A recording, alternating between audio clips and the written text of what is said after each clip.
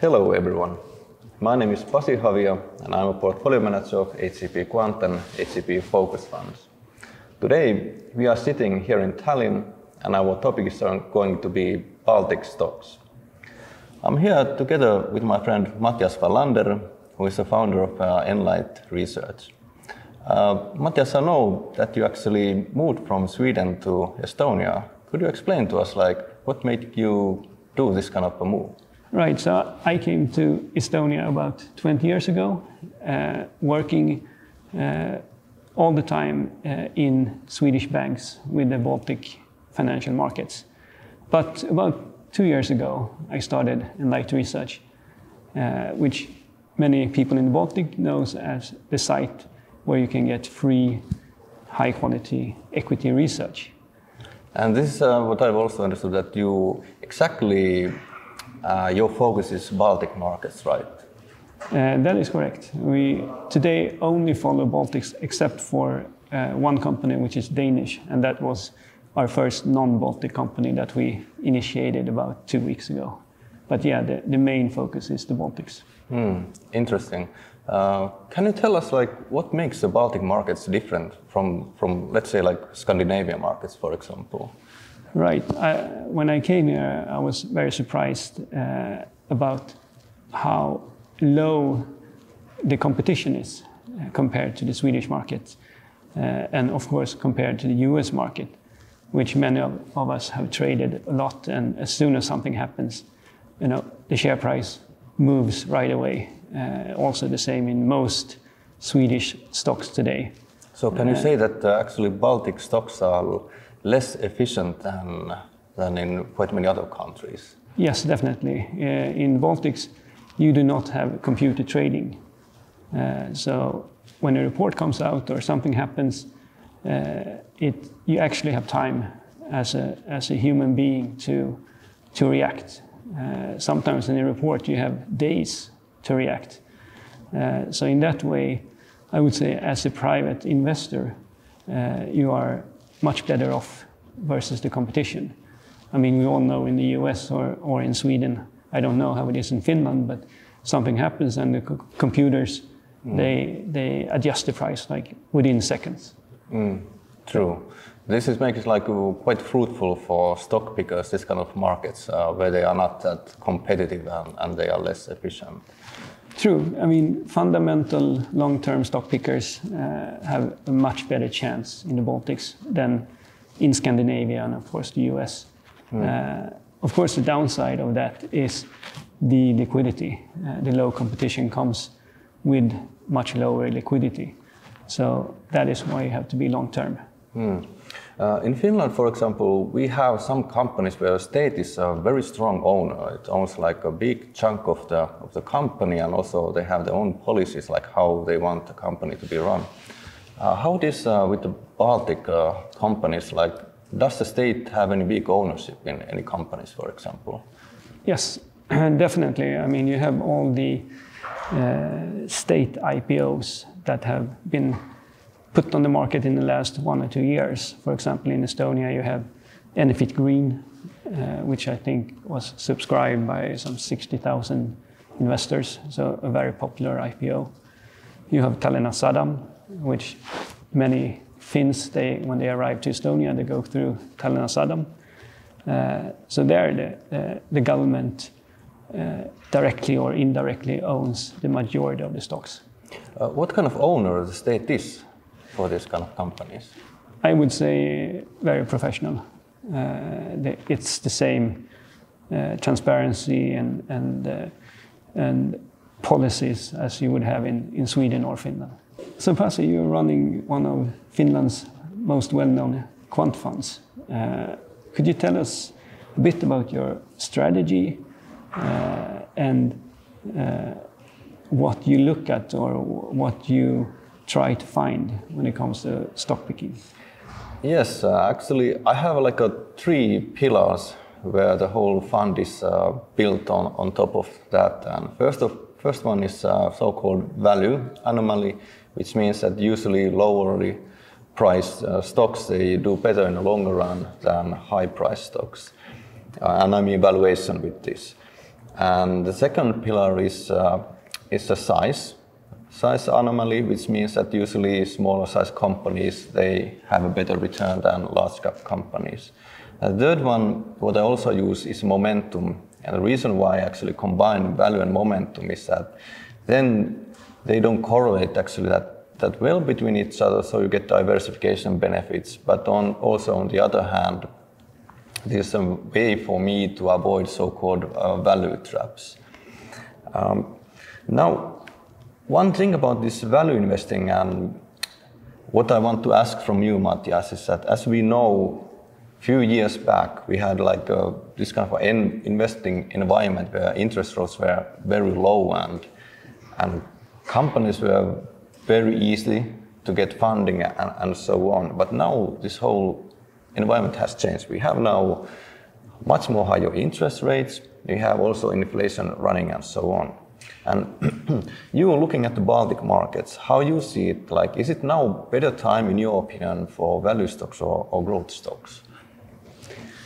That's a good question. I think that's a question the whole stock market is asking, and that basically depends on when central banks get control of the inflation. So if we see signs of it coming down, obviously, as we've seen in the US, when we hoped for that growth stocks were back in fashion, and if it's higher for longer, then I think, yeah, it's very favorable for value stocks. But what I can say about the Baltics is that there are a lot of value stocks, and many of them are majority owned by the government.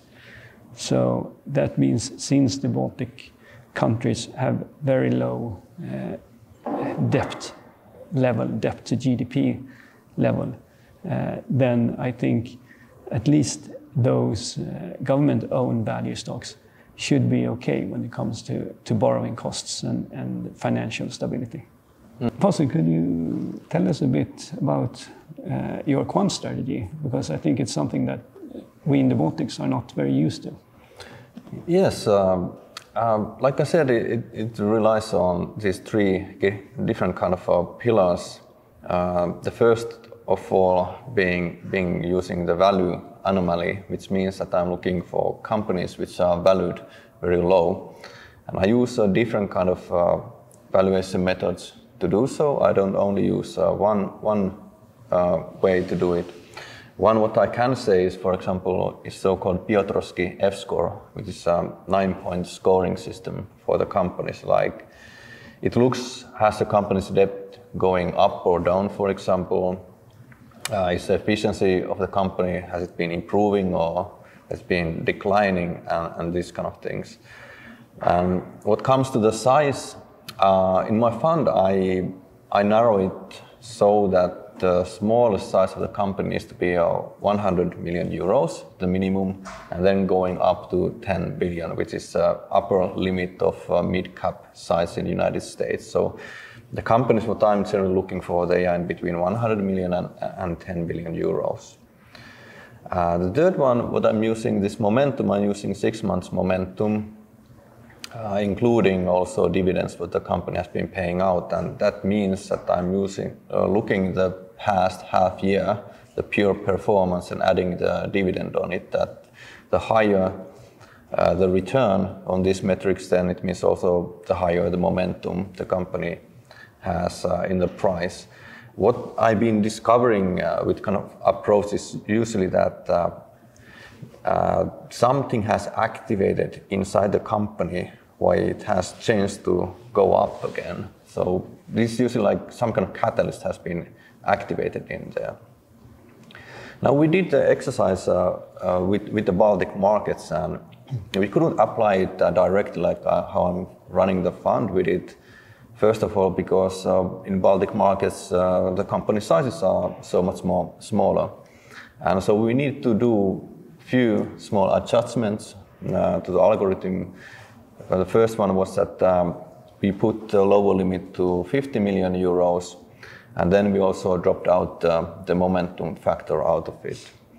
And after doing this exercise, we were left 3 very interesting value stocks, what we now going to talk about more deeply, there came out companies Express Group, Tallinna Sadam, and Tallink. What you can generally say about these three companies? What they look like to you? Well, I think two of them have very much in common, Tallinna Sadam and Tallink. They both, of course, suffered a lot during the pandemic when passenger traffic was basically stopped. They are both trading close to the lows of the pandemic. They haven't really come back.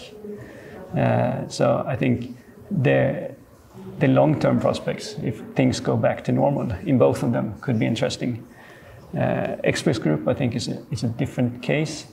It's more of a momentum case, which has transformed itself in the last year and a half when they divested the printing division. So now it's a almost fully digital media company. Let's now take the deep dive into these three companies. Let's start from Tallinna Sadam.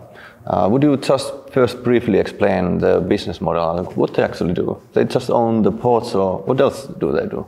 Yeah, that is actually what they do, which is not so little, I would say. They own Tallinna Sadam port and other, I think, two other ports in Estonia, the one in Saaremaa port and Paldiski port. So they have two main revenue streams. One is passenger traffic, which mainly comes from Tallink, and the other is cargo traffic.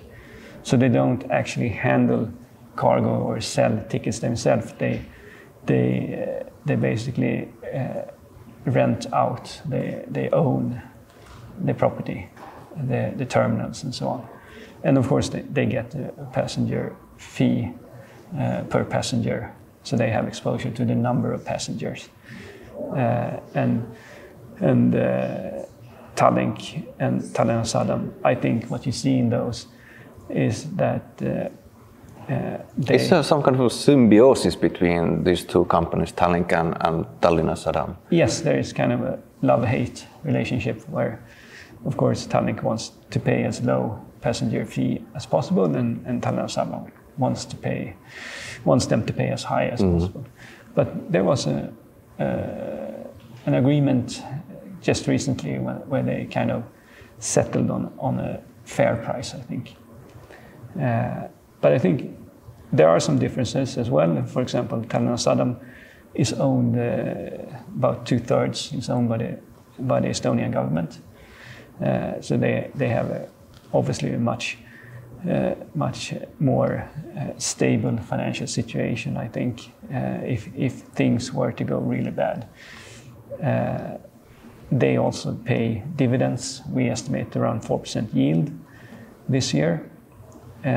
And they also have something that I think is very interesting, which is potential for real estate development in the harbor. So if you've been to the Helsinki harbor, you know there's really nice real estate when you sail into the harbor, and basically we have the same thing here in Tallinn, that land is currently being prepared for apartments and also office buildings.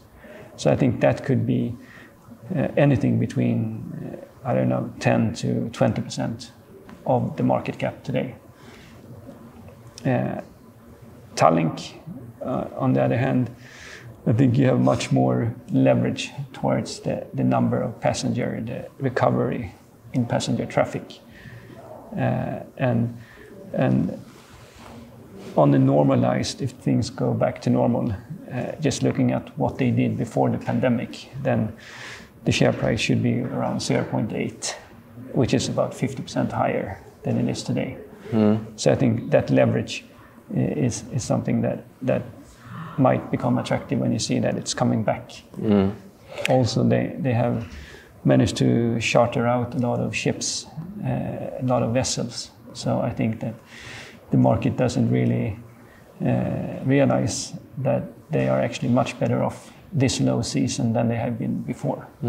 One thing also what I have learned about Tallink is that they also run hotels, so they have a real estate exposure as well. Can you tell like how big chunk of the business is real estate side and how much is actually just with the boats? Right. Actually, it's a really small part because they don't actually own the real estate. It is mainly owned by a related real estate ownership company that the main owners of Tallink own. So I can't say that the real estate is a big part of Tallink. Okay. Interesting. Also, one of my favorite restaurants here in Tallinn is Knock Knock, and that is actually owned by Tallink as well. This restaurant, I was quite surprised one time when I went to eat there, and you could give the Tallink card and you collect the points as well. Yeah. Do they have many other restaurants, by the way? I mean, the Tallink main owners, their investment company is Infotar, which own a lot of different businesses in Estonia. So I think they own Eesti Gas, they own the Tallink tennis center where I play a lot, and so they have many different interests. I mean, it's as close as you can get to for example, the Wallander family in Sweden, you know, who owns a lot of businesses, and so I would say it's the main owner of Tallink is kind of family or families. There are several families owned kind of company. Interesting.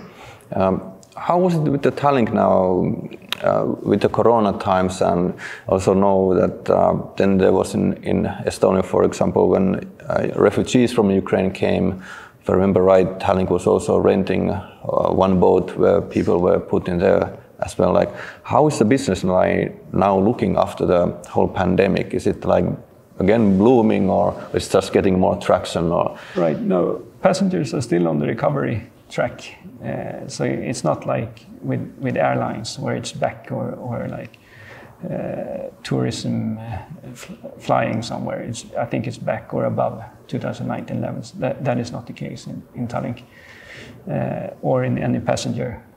I think Viking Line is the same. But what they have done is they have chartered out ships. I think they have here in Tallinn. They have one ship chartered for Ukrainian refugees, and I think they have one in UK, if I remember correct. Are these how long leases? Do you remember? These leases are, I think, on a 1-year basis, but they are being prolonged. But then they have many other ships being leased out for much longer, several years. So that's what I mean, that people don't really take that into account when they look at the low season. So I think we estimate that they will make some 60 million in charter revenues in last year in 2022, which can be compared to around 10 million before the pandemic. So that's a huge difference. Yeah, 6-7 times more. That is a huge difference. Yes. So, yeah, I think those two are two long-term plays that might not look so strong in the short term. But you know, if we sit here 3, 4, 5 years from now, you probably have done. You should have done quite a lot, maybe 40-50%. How cyclical are these two companies? Like, I would estimate or think that Tallink business, for example, could be a little bit more cyclical than for Tallinn Sadam, for example. Yes, it's more leveraged because it's basically one-to-one with the passengers, number of passengers. So Tallinn Sadam, they have also cargo, and also they still get paid for every docking, so to speak. So they don't have direct one-to-one with the number of passengers. Yeah, and I couldn't guess also like during the low seasons, a cargo going probably around the same number as always. Yeah. More so, like just passenger numbers, they fluctuate more up and down. True. So what we saw in the pandemic is that but even Tallink's cargo was okay, and Tallinna Sadam's cargo was okay, with the exception then for Russian cargo and Belarusian cargo, which basically were put on a halt. How has it been now affected, this whole thing with the Ukraine and Russia? It's been going down steadily, but now I think EU passed this Russian embargo. So this year, basically, it should disappear. And that is, of course, a negative for Tallinna Sadam, not for Tallink, because they don't do cargo in that direction. But yeah, so on the other hand, cargo, non-Russian cargo, has been doing really well. So Tallinna Sadam benefits also from Tallink's increase or decrease in cargo. So Pasi, I have to say I'm a bit surprised that Tallink and Tallinna Sadam came up.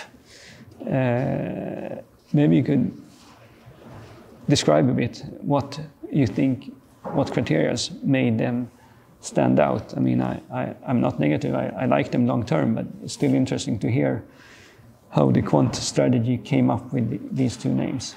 Well, first of all, like I was explaining before, the main thing is that the valuation for these companies has been, let's say, like too low according to the criteria what I use, which means that they should have quite nice potential to go up, that they shouldn't be valued this low as they are at the moment. How you see, by the way, their valuation? Do you think that they are lowly valued or fairly valued or overvalued? Yes, I mean, from a long-term perspective, I think that if you just apply how it was before the pandemic, the same EBITDA, then it's very lowly valued. You have like 50% upside, something like this. So yeah, if your algorithm looks long-term, I can understand why they pop up, and also the fact that the share prices haven't done anything while world markets and Baltic markets have come back, have bottomed out. So these are still trading around or lower than they did during the pandemic. When you say that value plays long term, yeah, I can see how it can happen. Mattias, we have now talked quite a lot about Tallink and Tallinna Sadam, but there was also a third interesting company that came through, which is Eesti Express. Can you, in the same way, explain to people watching this video that what is their main business? What do they do? Right, so it's basically the leading media company in Estonia, with also very good market position in Lithuania and Latvia. And what they did is they divested their print operation about, I think, 1.5, 2 years ago, which meant that they became almost fully digital, from having less than 50% digital sales. They now have about 3/4 digital sales. So this company has like totally transformed in this sense. It has, if you value media with print, it's around 6 times EBITDA. If you value pure digital media companies, it's more like 12 to 15 EBITDA. So that I think the market hasn't fully priced in yet. Even though the share price has done well, it's still undervalued to peers. For example, I think Alma Media is trading at 11 times EBITDA, and Express is still at around 7. Wow. So I think that Express Group could be or should be a good takeover candidate for a Finnish or a Swedish media company. What is the size of Eesti Express? It's around 50 million euro. And these digital channels, have they getting now the company more leverage in the digital channels? That how are the figures? Are they going up? In what way? Right. So the digital subscribers are currently growing, we believe, around 18%. It's per annum, per year? Yeah, per annum, yes. So it's much higher, of course, growth in the company when you take away the print, which was declining. But I have to say too that, speaking about Express, that with a bit of transparency, I own Express myself. So you are invested. If you think I'm positive, yeah, it might be because I own it. I'd like to think because of the fundamentals and the prospects, but it could also be that I'm severely biased. But yeah, this is what I see in the company. And how do they generate the revenue? Is it more coming through the advertisement or through subscriptions, or how? It's actually both. Through the main interesting thing right now is through the subscriptions, the digital subscriptions. The advertising definitely will increase once the subscriber base increases. What they also have, which I think people don't realize, is they have digital marketing screens or digital advertising screens. So they are one of the leading ones, I think, in Riga and also in Estonia. Plus they have digital ticketing in Latvia, which is one of the leading ticketing platforms in Latvia, and they just started one in Estonia. So I think they do very exciting, interesting things within the digital media market. And yeah, if they succeed, then the share looks underpriced. Can you tell a little bit about this ticketing side of the business? Right. So that was an acquisition they made in Latvia, and when they bought one of the leading ticketing platforms in Latvia, and of course then the pandemic hit, which basically stopped the business because you couldn't have any events. But one good thing in all this bad was that the extra payment that they signed, or the potential extra payment that they signed, became much less, obviously, because the revenues and earnings became lower. But now it's up and running again, obviously, when we are back from the pandemic, and they are entering this. They have just launched it in Estonia, like I said, and they have some synergies because they can also sell advertising space for the event, and then they can lead you to their ticketing site. So there are some synergies between the media business and the ticketing. But Pasi, the Baltic companies are very small. How did you do this quant screen on the Baltics? Can you really do it on the Baltic market? Not really like how we run it in the fund. So far I can't remember a single case that actually, because we invest worldwide, all over the world, in developing markets and in developed markets. So far there has never been coming out just one single Estonian, Lithuanian or Latvian stock. So yes, we did have to make some changes.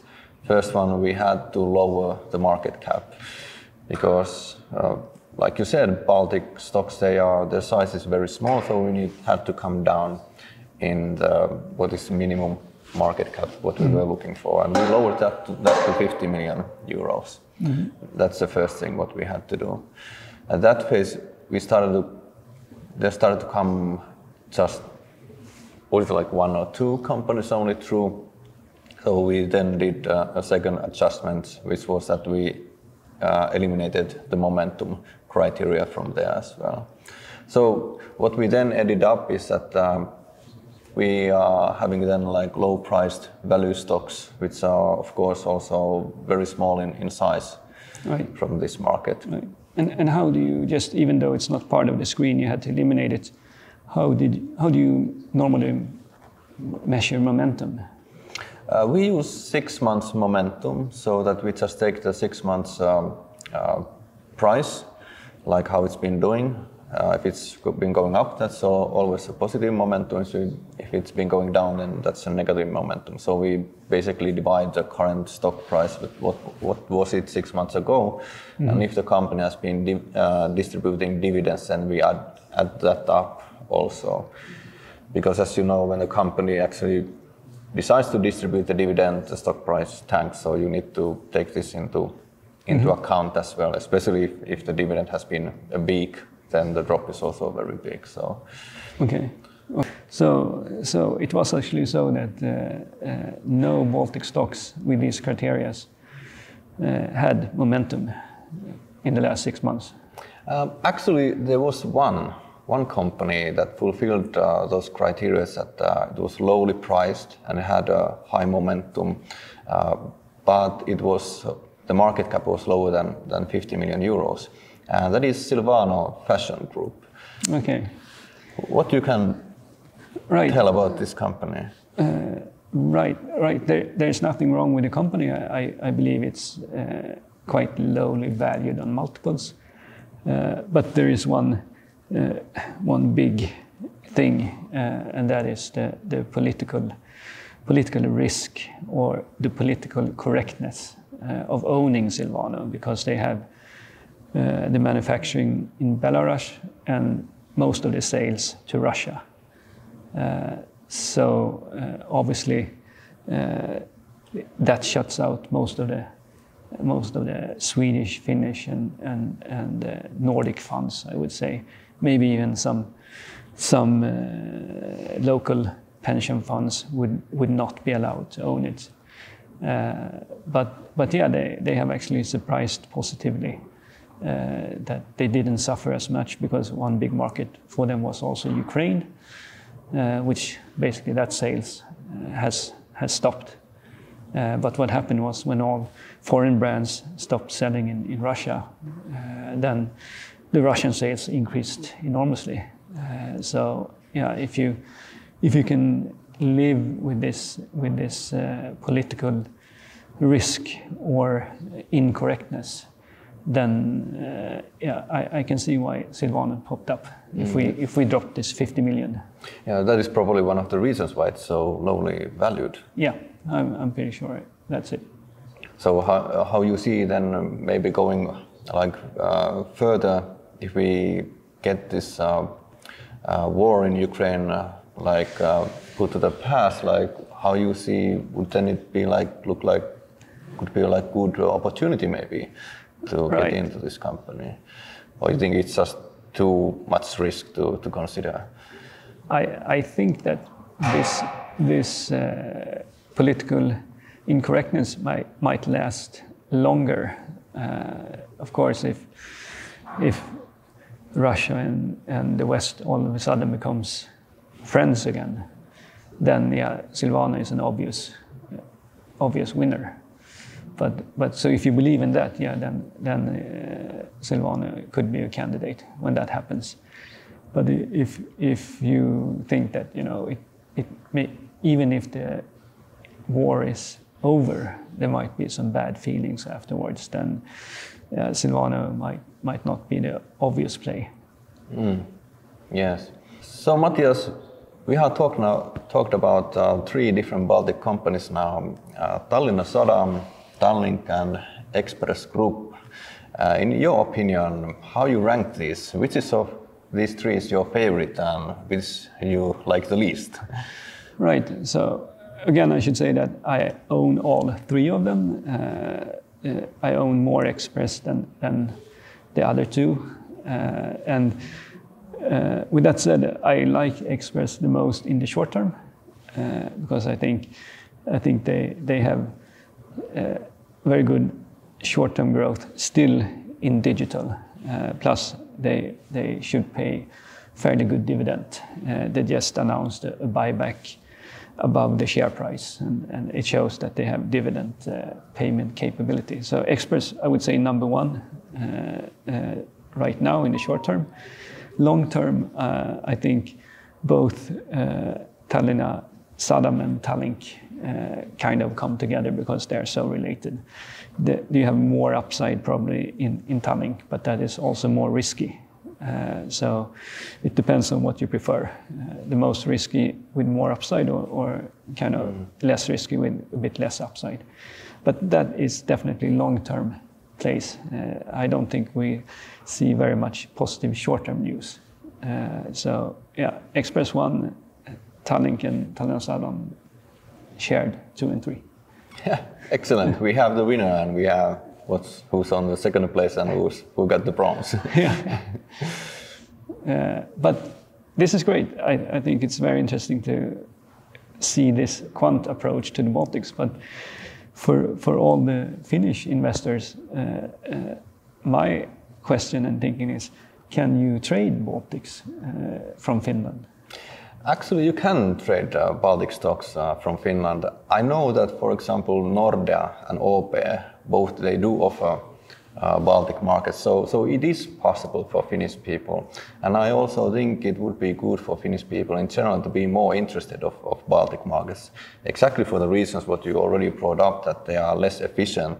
And when the markets are less efficient, it always creates more opportunity for the stock pickers to try to earn a better premium. So I would suggest for Finnish people there listening and watching this video to have a little bit more courage and go check what there is in the Baltic countries to offer and find out that there's very interesting companies. There's also been very interesting IPOs in the past few years, which I know, like sauna, for example. Finnish people are sauna crazy people.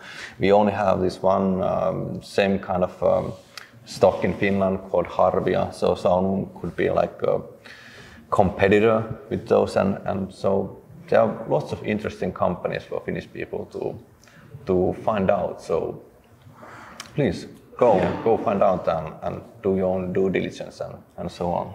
So, Pasi, I mean, that's great that Finnish investors have access to the Baltics. I didn't know it was so easy. But how is it the other way around? Can Estonian investors subscribe to your fund, your quant fund? Actually, they can. It's just they actually need to reach us first.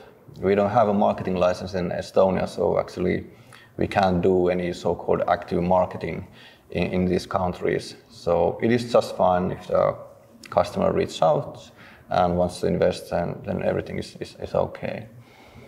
So Mattias, thank you a lot. It was nice talking to you, and all you Finnish people over there, also Estonians and Baltic people as well, go to Enlight Research webpage. You have loaded the page full of different kind of analysis of the companies that have been listed in Baltic stock markets. You can find more information about these companies in there.